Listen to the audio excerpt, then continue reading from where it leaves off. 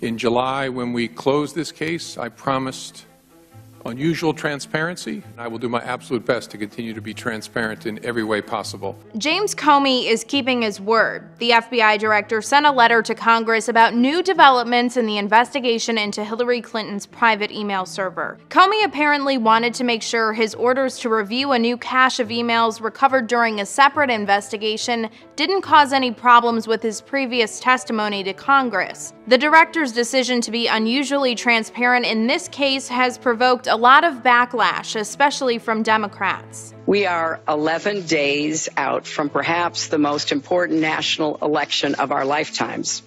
Voting is already underway in our country.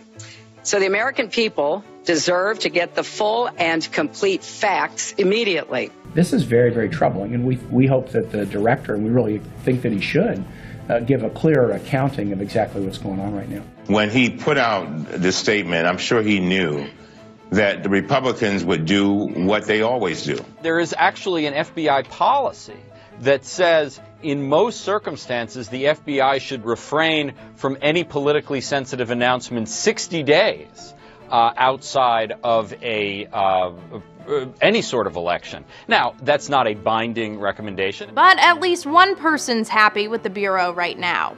It might not be as rigged as I thought, right?